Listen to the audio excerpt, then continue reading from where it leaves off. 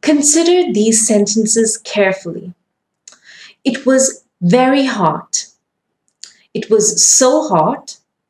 It was too hot. These sentences have different meanings because very, so, and too indicate different levels of intensity. Very is used to strengthen the adjective or adverb that follows it. So, it was very hot today would mean that it was hot to a great degree. So adds even more intensity than very.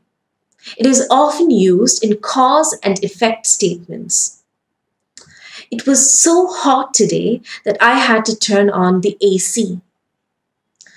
To is an intensifier that means to be in excess or to have something more than it should be.